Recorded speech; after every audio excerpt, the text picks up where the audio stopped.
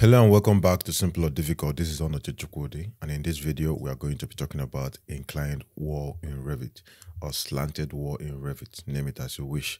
Okay, so to create an inclined wall in Revit, let me create some walls with which we are going to be making an example for this tutorial. So for us to be able to do this, we already have our wall selected. You can do this to any wall. You can even do it to a curtain wall. So you select the wall like so.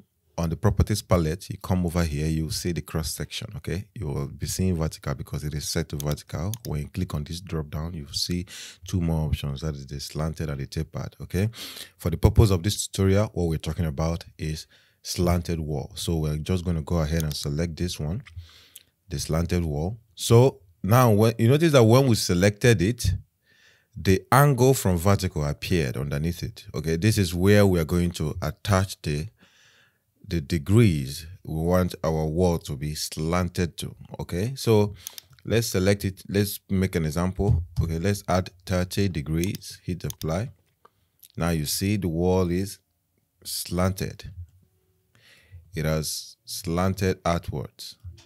If you want to add if you want to make it slant the opposite direction, all you need to do is put the minus in front of the number. It is going to slant it towards the other end. All right, so now the next thing I want us to look at is you can also place doors and windows in an inclined surface. You can also edit it. In previous version of Revit, say Revit 2021, we are not able to edit a slanted wall, but in the recent versions of Revit, I believe we can do so. Okay, to edit the wall, first of all, we're going to edit this wall, and then we're going to add doors, and there are some things I want to point out to you when we do that. Okay, so to edit this wall, you select it, you can double click it, you enter the edit mode, or you can just simply select it and then hit the edit profile. You now have to draw as you see fit, depending on what you want to do. All right, so let's split this thing, the line, and then trim extend to corner. So now we have successfully edited this wall. You can fill in this space with a curtain wall. I suggest you do this and then fit in the curtain wall in between, and then add the slanted feature to the wall and impute your degrees and do the same thing. Remember I told you can also slant curtain walls too. So let's reset this so we can go ahead and place our doors into this inclined wall.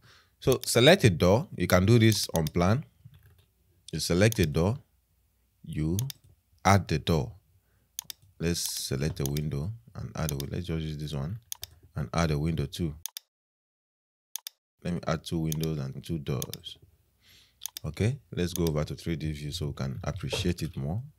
Now there's an issue with the doors and windows we placed. You'll notice that they are hanging out. They are standing straight. They are not following the direction of this inclined wall that we have here. That can easily be solved. All you need to do is select the door.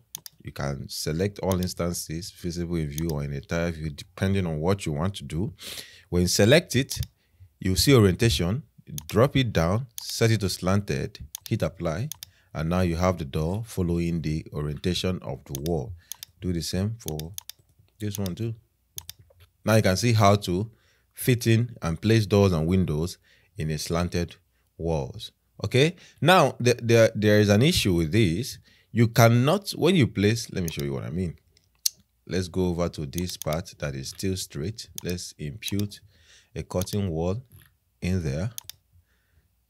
Let's quickly let's check. The automatically embed makes the curtain wall to be able to cut through the wall as you're drawing it inside the wall, like so. I'm sure you already know that. Now we have this. For the purpose of what we are doing, let me make it a little. Now we have this. You see? Okay. You see the way it is cutting it nice and smooth. But what happens when I change the cross section and I make it slanted and I add 30 degrees to it? Okay. Now you see the wall has left the curtain wall We can still, like I told you, we can make it slanted too and add 30 degrees too, right? It is supposed to cut through like it was cutting through it before, but now you notice that it's not going to do that anymore. That is because cutting walls don't cut through an inclined or slanted walls. When slant walls like this, you have to find other means of creating an opening in it and then fitting a cutting wall. You can create an opening in it like so, and then fit a cutting wall into that opening if you want to put a cutting wall in it. Or there's a tutorial I've done in this channel where I showed you how you can create a wall, an inclined wall, and fitting, using mass and then fitting in cutting walls and walls, whatever you want to do. You just have to edit the mass and then reload the wall on it. All right, so that is how you incline or slant your wall in Revit. Okay, that is one of the ways you can do that. I suggest to watch the other video too, so you can figure out which works best for you. All right, that is it for this tutorial. I hope you enjoyed it. If you did, please give us a like. And if you're new to this channel, if this is your first time on this channel, this is the first video you're watching, welcome. We drop videos like this every week, so I suggest to consider subscribing. Not only that, ring that bell so you don't miss any of our future tutorial. Thank you very much for watching. I will see you in my next video.